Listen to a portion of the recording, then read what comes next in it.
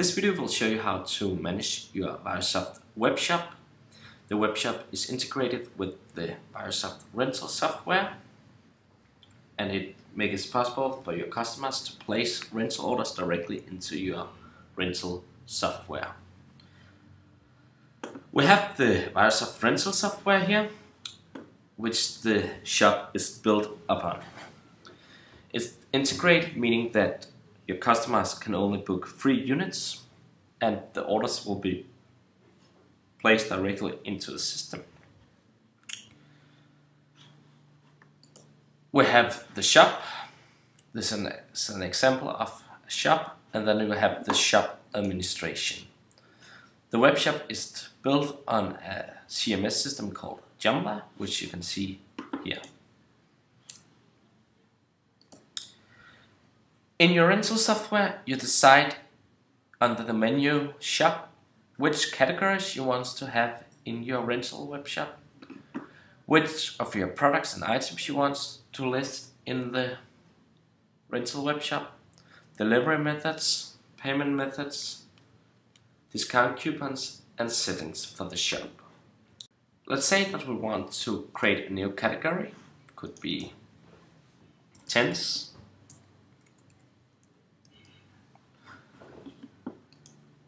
And we say this is party tents, and we will now assign it a picture.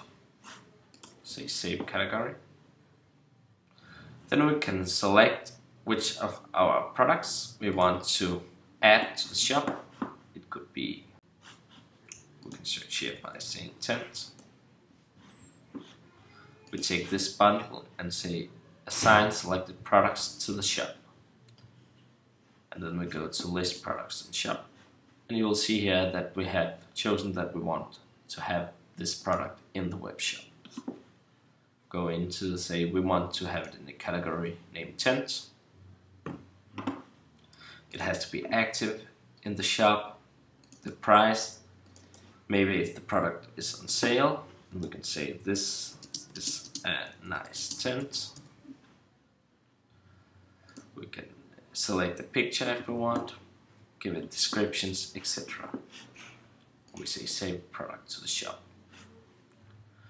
If we go back to the settings, we can select what time, if we want to have it on the front page, it's a future product. We can add additional pictures as a gallery. We can add attributes, it could be color, it could be taste, etc. We have related products. In related products you can assign products which have to be shown after a customer have ordered a product. It could be, are you interested in this item? And then we have the forced buy. It means products. You have to buy one of the products listed below for additional sales.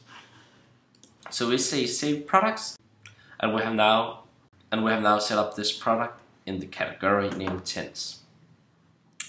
Then we have to set up some delivery methods. It could be we deliver. We say this is delivery to customers, and hire ends at customer, meaning we are supposed to pick up. What country does this delivery method cover? What price interval is this up to 10,000 and up to 1,000 kilos? And we have to assign a product for this and a price, could be 100. Then we can go and enter a delivery zone. Say create new zone, and it could be area 1. And we can say this zone covers this area, and we say save zone. And then add area 1 and say shop.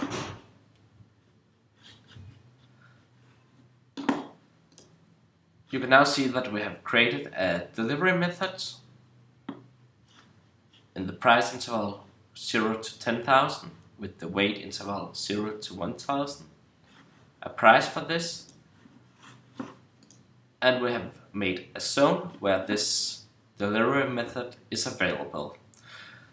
The delivery method will only be shown for customers ordering in the web shop in this area. we can always go and edit the zone where this delivery method is available. Then we have payment methods. We can go and create a new. Then we have to set up a new payment method. We can select a standard method. It could be bank transfer. We call it bank transfer. And we say transfer the money to our account. This payment method is available towards all customers and for orders up to 10,000. And is there a price for paying with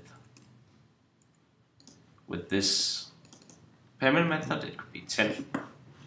And we say save payment methods.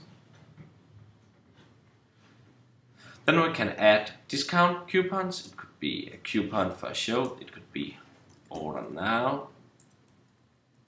And it give you 10% discount. Could be used 100 times and it's active. So now we have set up categories, we have set up products, delivery methods, payment methods, discount coupons, and we can just go to the general settings where you are able to link towards your terms, select what order types you're using, what email you want to be sent to the customer, and you can select passwords for the access to Joomla. We also have a tab called Design where you can configure the header width, you can select banner, you can select standard pictures, and you can style your shop using CSS. You can say save sub settings, and that's actually what you have to do in the backend system. All the shop settings are managed from Joomla, which you can access from shop and settings and then shop administration. We have the templates. We have some standard templates you can use to style and design your shop. And you can, for instance, say that this is selected, just press it and press the default button. If we click on the theme, you have a lot of possibilities in how to style it, what colors you want, where you want to place different options, etc.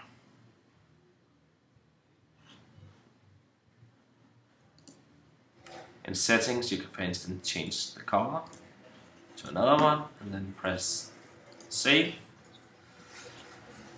And the settings for the template have been chosen. We can try and access the shop. You can see that we just changed some settings and the top is now red. We have to create some menus. We can go to top menu and you can see all the existing menu points. We can create a new menu point and we want to link it to our shop and to the products. And we have the category we created before, tents. We call it tents. Set up settings file and we say save. We now go to the shop, update it, and you can see we've got a menu point called tents. And if we click on it, we will see the product called small party tents bundle. I will now be able to select rental dates, press add to cart, and then order the product. So the menus are controlled with the Joomla system. So actually what you're supposed to control with Joomla is the layout and the menu. You can also add an article that's a static page, say for instance terms, say remember our terms, let's say save. And we can make a new menu point into top menu, link it to an article layout. We can select terms, call it terms, let's say save. We go back to the page here, and you'll see that we now have a menu point called Terms. So that's how you use Joomla to control design, static pages, and menus. Let's say that we want to place an order. You can go back here, rent the tent, go to the shopping cart, go to the checkout flow. We say, my name is Jacob Jensen. My email is jj@wiosoft.com. My phone number. My address is Testway. And my zip code and city. The system will now control if we have a delivery methods available in that area. You can go back to the system, say delivery method, list delivery methods, say delivery zones. We can see that we don't have a delivery zone available, so we can select here, say save zone. I'll go back to the checkout flow, reload the page. And we can now see that we have a delivery zone available, payment method. You have to agree on the terms and conditions, and then you can place the order. The order has now been placed, and as a customer, I'm now able to get out a confirmation. And we go back to the booking system. You can see here on the dashboard that we just got a new order and it's awaiting approval. You can now go and review the order. You can say that you order a bundle of products, and we can change the status to booked. And now the order is placed in your system. So that's actually a very quick introduction to the WIOSOFT rental software and the rental web shop. If you have any questions, feel free to contact